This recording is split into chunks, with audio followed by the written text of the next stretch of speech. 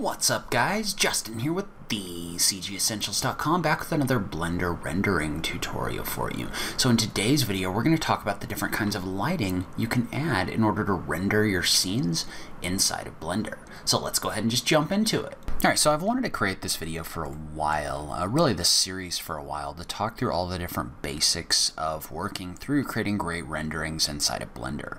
And so one of the things that you need to be aware of when you're working with rendering is, I would say there's probably 4 technical aspects you really need to pay attention to in order to create realistic renderings. So there's your lighting, there's your materials, there's your camera settings, and your composition. And so in this first video, I wanted to talk through working with lighting inside of Blender. So the different kinds of lights that are available and how you can use them to create different effects. And then from there, we'll kind of build into the other properties, and then we'll talk about maybe some different scenes or something like that we can create.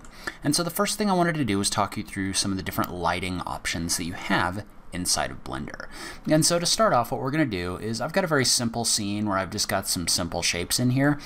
This was formerly a cube, and then I deleted the edge off of here just to give our light something to kind of bounce off of and be contained in here. So you can create this scene really easily. Then I've applied a wood material to the base right here. And so what we want to do is we want to start off by going into rendered mode. So in our viewport shading, click on rendered mode. And so you'll notice that right now this is very dim, and the reason that it's very dim is because there's no lighting, there's no artificial lighting sources contained in this scene right now. So we're going to go ahead and add a couple and then look at our options. So to start off, we're in object mode. I'm just going to do a Shift A, and then I'm going to go down to light. And so what you're going to notice about this is you will probably have 4 options in here for lighting. I've got a few more down below that I downloaded from Blender Marketplace, but we're going to focus on these 4 kinds of lighting plus a couple more in this video. So to start off, let's go ahead and add a point light. And so you can see how when you add a point light, it's going to place a point light where your 3D cursor is located. And then I'm just going to move this up, move it back a little bit, then I'm going to move it across so that it's kind of casting light on this cube right now. And so the first thing you're going to notice when you add a point light is the result you're getting isn't very good. It's very dim. And so the reason for that is because your lighting settings are set so that your light isn't emitting a lot of light. And so the first thing we need to do is take a look at the settings and make this light brighter. This will be the case for most of the kinds of lights inside of Blender. But the way that you can do that is you can select that, then come over here and click on the little light bulb in order to see your lighting settings inside of Blender. I'm going to go ahead and close my preview for right now. And so this is in Blender 2.82. This may look a little bit different depending on the version that you're working with, but the settings are all kind of the same. And so you're going to notice when you select this light, you're going to get options under light for things that you can change. So the first thing I want to do is I want to change the brightness. So let's take the power and take it up to 100. Instead of to 10. And so one way to think about these is to think about light bulbs as kind of a base, because that's something we all use, and think about the brightness that a light bulb would emit, and then kind of align with that real world value when you're adding your lights in your scene. One thing to note about this is, generally speaking, if you're not getting enough light, you don't want to just jam this way up because your rendering software is actually doing real world calculations in here, and you don't want to crank these up to something super unrealistic, because if you have unrealistic inputs, you're going to get unrealistic results. And so notice how we can adjust the power of this light. That's going to adjust how much light is actually emitted by this object. So notice as I do this, things like my shadows get more pronounced based on what we change in here. But let's go ahead and take this back down to 100 for right now. So you can adjust the power in here. You can also adjust the color of the light emitted. So you can just click on color, and then you can actually click and drag this in order to emit different colors of light. So you can see how you could emit like a blue light, you could emit a yellow light. You can really kind of adjust this based on what you're trying to do. So you can adjust this using the RGB values as well. So you can adjust the colors of your light. Specular in general, you're just going to kind of leave that as is. If you do anything less than 1, it's going to give you an unrealistic result. You can use this to adjust like how much light is being bounced off of different surfaces and stuff, but generally speaking, especially if you go into the Blender manual, they recommend leaving that at 1 for the most photorealistic results.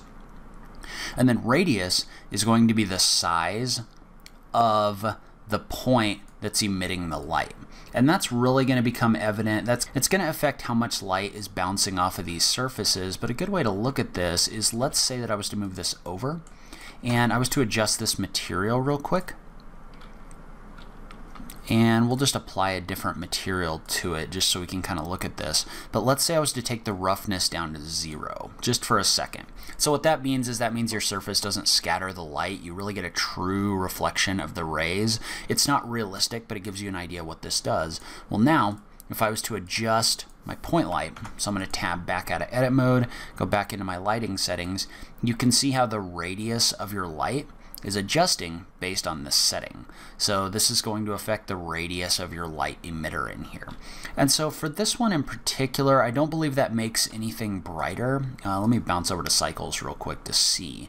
But I don't believe that the size of this light affects the amount that's emitted like it will with an emitter a little bit later. But the larger you make this, the softer your shadows are going to be. So if I was to take this and make it like 5, that's probably a little bit too big. If I was to make this maybe like 2, you're going to get much softer shadows coming off of this cube than you would if you were to leave this at like 0.25. So notice if I make the size of this smaller, my shadows are more pronounced over here. So just something to kind of be aware of. Is you can use the radius of your light in order to adjust the hardness or softness of your shadows. So let's go ahead and go back to Eevee for right now. We may jump back into cycles in a little bit. But that's kind of an overview of the point light. You can also turn on and off if it's casting shadows or not. So if you want this to just add some lighting to your scene but not necessarily drive the shadows, like if you need to brighten up a corner or something like that, you can turn off the shadows in these settings. There's some other things in here as well, but this should be a good start for right now.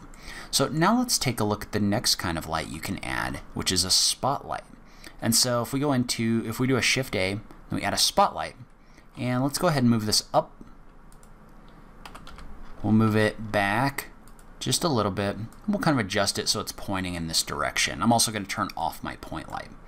So a spotlight, unlike a point light, is a light that actually has a direction associated with it. And let's go ahead and run this up to 100 for right now.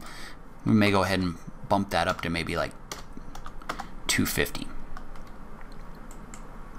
And so if you look at this light, you can see how while the last light, it's just a point in space that emits light in every direction. Well, this light actually has a direction associated with it. So what you're going to notice is as I move this around, that light is casting shadows and casting light in this direction right here. So you're not getting any light applied behind it. You're literally getting light applied forward instead.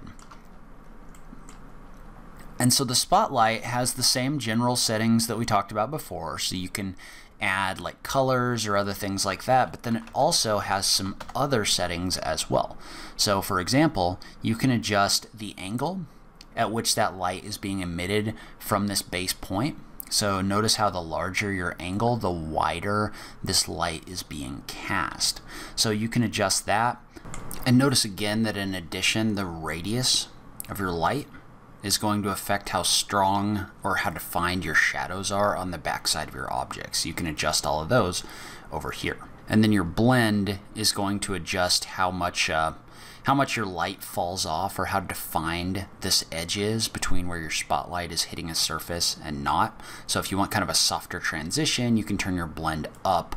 Otherwise, you can leave that turned down. So that's a spotlight, which you can use in order to cast light in a direction.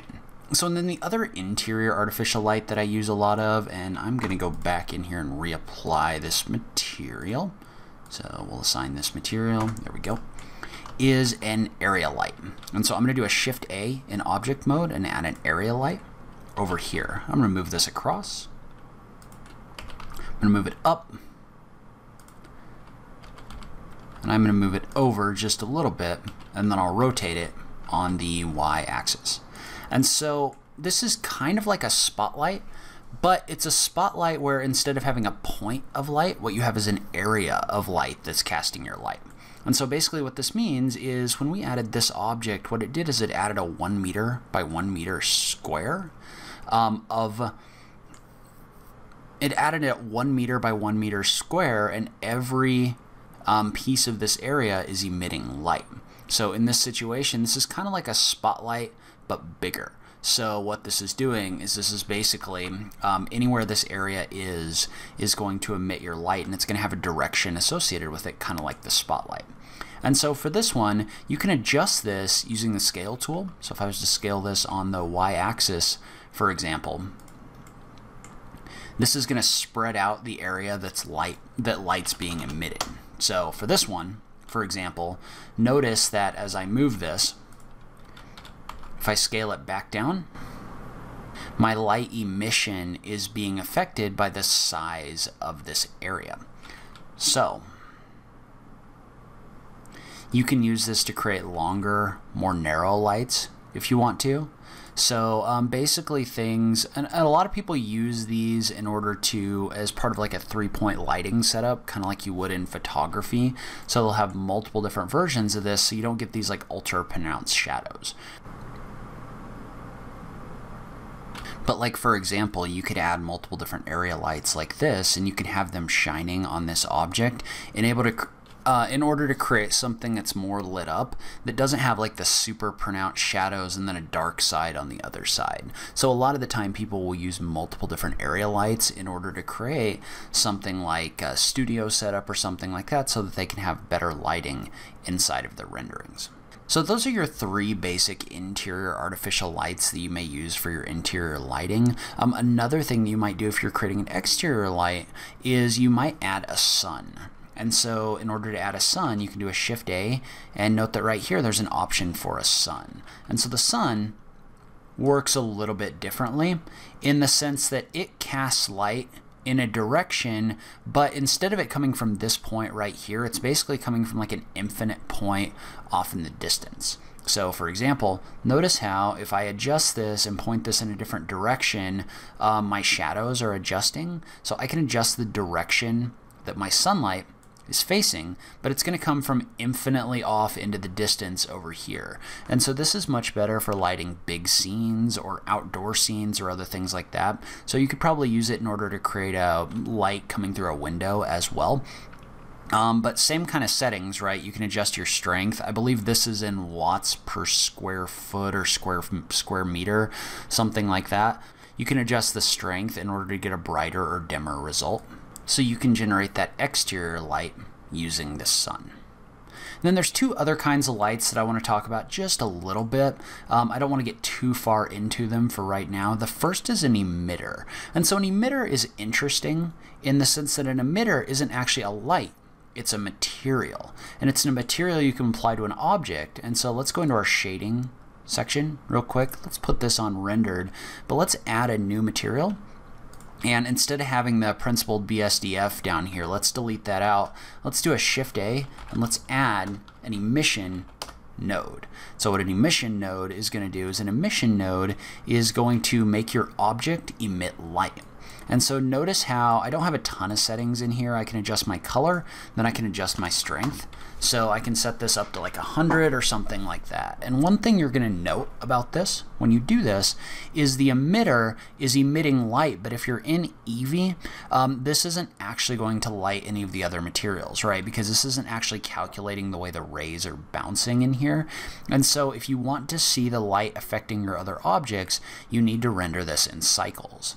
And notice how as soon as I render this in cycles, my result gets a lot different, right? So now my sphere that I've applied this emissive material to is emitting light that's affecting the other objects in my scene.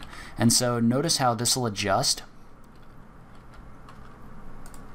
If I move my object, it will also adjust if I adjust the size of my object. And the reason for that is because basically every piece of this area right here is affecting my scene. So if I scale this down, like this, down to a little point, you're going to notice I'm getting less light in my scene. Well, the reason for that is because there's less surface area, and the actual material applied to this is what's emitting that light. There's some really interesting things you can do with this, which we may talk about in a future video, but just know that you can apply an emissive material and then use that to light your scene to get different results as well. And then the last kind of lighting I want to talk about, and I'm just going to talk about this a little bit because it's really kind of a different kind of video, is you can also add an HDRI image. And you may have used HDRI images to add backgrounds in the past. Well, those HDRI images also have lighting information associated with them. And so you can go to different websites in order to do this. So a lot of people go to HDRI Haven. That is an excellent website for downloading different HDRIs, but they're basically spherical images that you can add to Blender, and what they do is they actually have lighting information associated with them. So you can take these kind of backgrounds and bring them in, and you can use them to light your scene. And so, for example, in order to do that, I could just add a, let's see, we're going to go into World. We're going to add an environment texture shader. Notice that it's pink right now because there's not anything actually linked in here yet, and I'm just going to open an HDRI file. So for example, we could open this file right here. And I'll go ahead and turn my sphere off for a second, but notice how my environment is actually lighting my scene in this situation. And so if I was to add a mapping node and a texture coordinate node, which I don't want to get into too much in this video, but just know that I could come in here and I could adjust the rotation of this image. And notice how as I adjust the rotation of this image, and let's go ahead and drop this into Eevee real quick, but notice how as I adjust the rotation of this image, the lighting in my scene is adjusting as well. That's because if you look at this HDRI image, the lighting information in here as we rotate it is being used to calculate the lighting in my scene. So you can also use an HDRI image in order to light your scene as well.